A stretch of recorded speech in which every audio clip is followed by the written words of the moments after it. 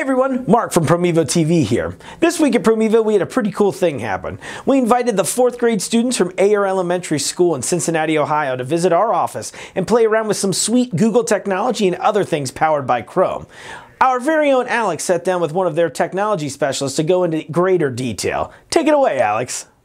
How's it going, everyone? It's Alex here, and I am with Cary Herrod, who is the Instructional Technology Specialist for the Ayer Elementary Forest Hill School District. For the Forest Hill School District, and yeah. We are very excited to have her here with us today, as the entire Ayer Elementary 4th grade class is visiting us in the office. Cary, can you please tell me a little bit more about, what your role is at the school and, what you do there for Forest Hills? Sure.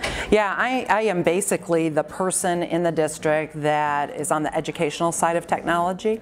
So we are concerned with, how do we best utilize these devices to help kids learn better. And so I basically span K through 12, but right now I have a focus on the elementary level. And so I've been there 10 years doing this work, and we have one-to-one deployment right now, grades 2 through 12. And so just helping teachers, I work primarily with teachers in understanding how to utilize technology the best way with instruction. Yeah, and I think that's great too, because if you're doing the one-to-one deployment, the teachers are very, very hands-on with these devices, correct? So not only is it great for the students to be able to use, learn how to use it, but the teachers themselves. Absolutely. Right? Well, and it's a huge shift. It's there's a lot of different instructional practices that go along with utilizing these devices. And so trying to help teachers, a lot of whom have never used technology, way back in the day, and now they're having to learn new ways to instruct using those devices. Yeah, and so what's kind of your opinion on that? You brought up a good point, the times have changed. What is your opinion on the technology and education and in the classroom?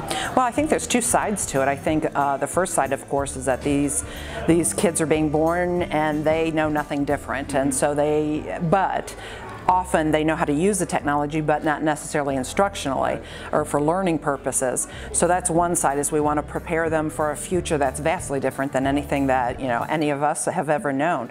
But I think the other side, really, and the side that's even more important to me, is that I believe that technology can help support each learner where they're at. And so we're very, very focused in our district at looking how those devices can be used to support individual learners and the many different preferences and interests and passions that they have. So that's what we're looking at right now. That's excellent. Yeah. That's really great. Yeah. And as I understand it, you have a pretty good relationship using Google products, correct? We do. I think it was back in 2010 that we kind of decided to go Google, and we've never looked back. Awesome. It's the collaboration that's happening in our district. It's really and truly transformed the way in which our district does business.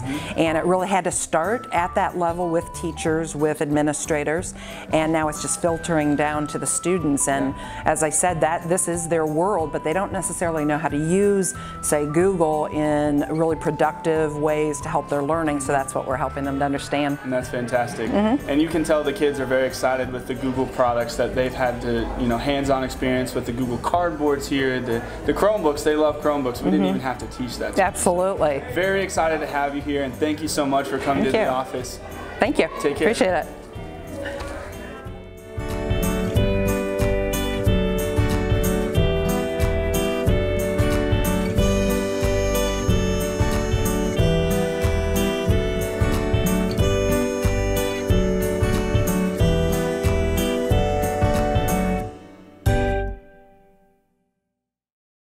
Hey everybody, thanks so much for watching. You can see a bunch of buttons surrounding me here, and they let you do different things like watch some more videos we've made and what have you. Most importantly though, you'll find that subscribe button, so if you click that, you'll be able to see more awesome content like the video you just watched.